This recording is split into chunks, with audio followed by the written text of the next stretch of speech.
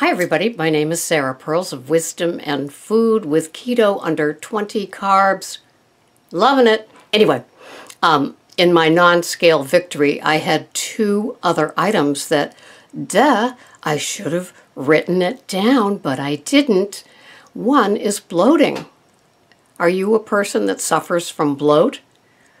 And when they say to have more water to aid with the bloating, and it just makes you even bigger. Oh, that feeling of being a beached whale in the summer with the humidity. No. So with the lower carbs, one of the things that does go away is bloating. And that is big for me. I don't know if any of you suffer from bloat that should come from nowhere, but it still does. Yeah, that'll take care of that. And the other non-scale victory is... Can't believe I'm sitting here forgetting it. Oh, I got it. Sugar cravings. Gone. Satiety comes back in.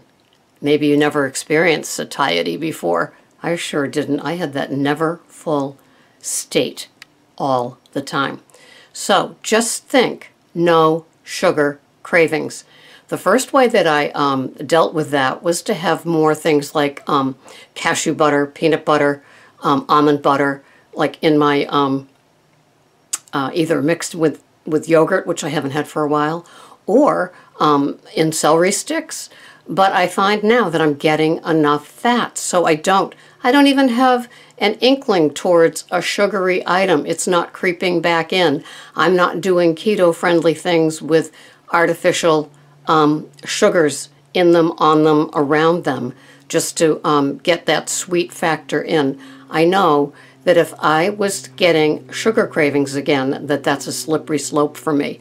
And so I'll have to increase my fats and get through it.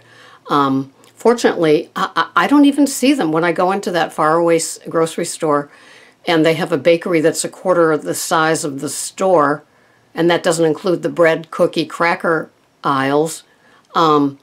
It's amazing. I don't even see it anymore, and I have to walk through it to get to produce. Don't you love it? Yeah. Tomorrow I'm going to go on a diet, so I'll get some broccoli and kale, but as I'm walking through here, I'm going to have one more food funeral item. The other benefits long term are for things like Alzheimer's, diabetes, and heart issues.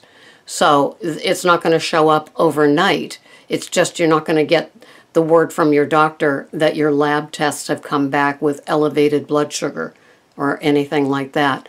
So the two that I forgot to mention that are almost, within the first 30 days is the bloating goes away when your carbs are under 20.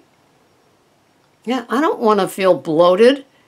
And the sugar cravings go away if you don't let your addict play with you.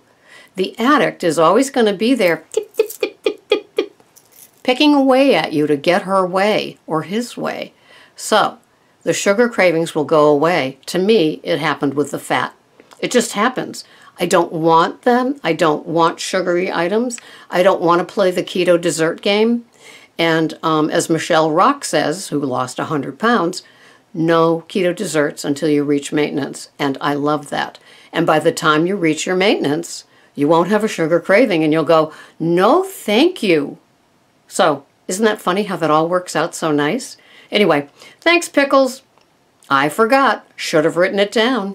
I'm not always sharp as a tack. Sometimes I could be the dullest knife in the drawer. It's true. Thanks for watching. Bye-bye for now.